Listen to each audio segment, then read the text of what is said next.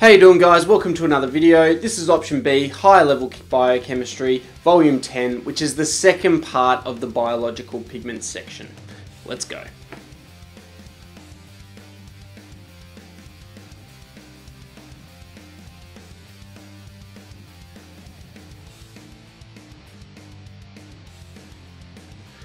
So option B9, biochemistry, the understandings, applications and skills. Again, there's quite a few of them. It was quite a detailed section of the course. So make sure you have a look at them so you know what you need to know for this last bit.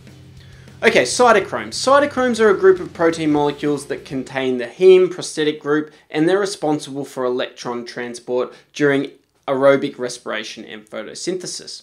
The reaction involves the Fe2+ ion in a series of oxidation and reduction reactions, as those Fe2+ ions both accept and pass on electrons. Reduction, accepting, passing on, oxidation. In cytochromes, the ion of the heme group converts from 2+ to 3+ as it undergoes those reactions. So we can come up with a half equation for this, where we have Fe2+, which is in equilibrium with Fe3+, plus an electron. And depending upon the reaction, it can either undergo reduction or oxidation. Anthocyanins are the bright colours of flowers, fruits, berries and vegetables, and they're caused by a group of biological pigments called anthocyanins. Now, anthocyanins are soluble in water, and they're described as aromatic compounds because of the presence of two fused benzene rings and then also a phenyl group. Be careful with the way that you label the phenyl group. Remember, the two benzene rings, they're stuck together, and then a benzene functional group is a phenyl group.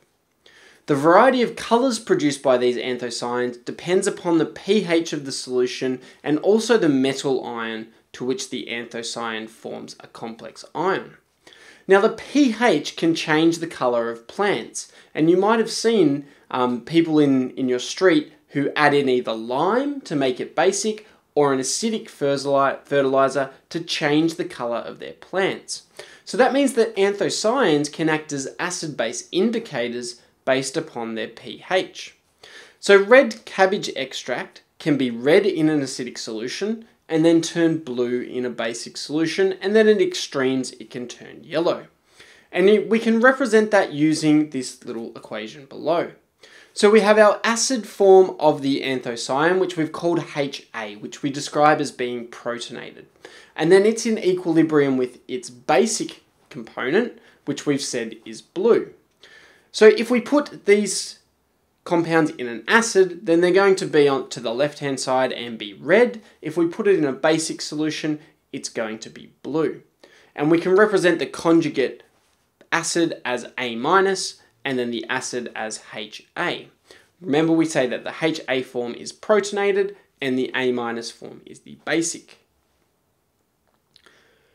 Carotenes are coloured biological pigments produced in living organisms, and their molecules have extensive alternating single and double carbon-to-carbon bonds, which means that they're a conjugated system. So for instance, retinol, vitamin A, is a conjugated system because it contains carbon-to-carbon double and carbon-to-carbon single alternating bonds. Now, the larger the systems, they absorb light of lower energy. The smaller the conjugated systems, they absorb light of higher energy. But remember, we've got that absorbance and reflection going on, so that changes the colour of the compounds. Now, the ability of these carotenes to absorb visible light makes them sensitive to photooxidation, which means that they will react with light. So they're often used as antioxidants. So photosynthetic pigments in trapping light during photosynthesis, and we need to be able to describe their function. So photosynthesis is a complex process that involves many pigments and proteins known as the photosystem. The light energy absorbed by some of the chlorophyll molecules is passed on to other pigments, which initiates oxidation reactions. So we have light energy that shines onto a plant, and then the chlorophyll absorbs some of that light. But then there are different pigments in the plant which can pass on electrons from one pigment to the other. Eventually, those electrons are returned to the chlorophyll molecule. Now, once we have those electrons returned to chlorophyll, we have what we call short-term reducing power.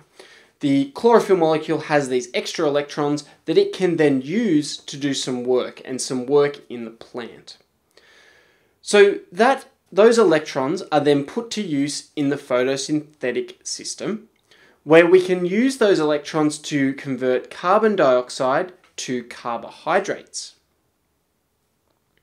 And the way and why this can work is there is a difference in the oxidation number between CO2 and the carbohydrates that are produced from photosynthesis.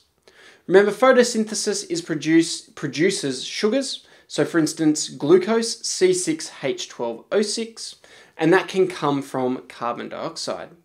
So if we have a look at the oxidation numbers, the oxidation number of carbon in CO2 is +4, it should say +4, and the carbon is 0. So here we can use that reducing power, those extra electrons, to reduce the carbon dioxide into the sugar. The analysis of pigments can be completed via using TLC or thin layer chromatography. And what we can do here is if we get a pigment from a plant, usually that pigment will contain a number of different types of molecules that we need to separate. Now we can separate using TLC or paper chromatography based on their attraction to either a stationary phase or how well they dissolve in a mobile phase. So we get a spot of our sample, or a small sample, and we place it on the origin of our TLC plate or our paper chromatography plate, and then we separate that using a solvent. So our sample could separate into 3 components, and those components could be coloured because we know that these pigments are generally absorb visible light. We can then analyse what those components are by looking at their RF values. The solvent front moves a certain distance, and then all of the components move depending upon their attractions to the stationary phase or the mobile phase. The RF value is calculated by measuring the distance moved by the component and dissolving that by the distance moved by the solvent front. So we have just a simple ratio to work out the RF values of these components. What's the difference between a paper or TLC plate? Well, a TLC plate contains a thin layer of absorbent particles such as alumina or silica, which are absorbed onto a glass plate, and it just helps us with resolution. And by resolution, we mean the separating of the spots.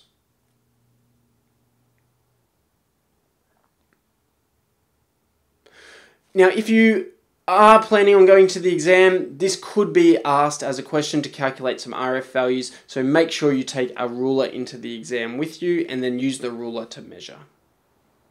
So volume 10, some top tips. As a chemist, I've found that section of the course particularly challenging, and make sure you use the data book and know what structures are in the data book to help you out.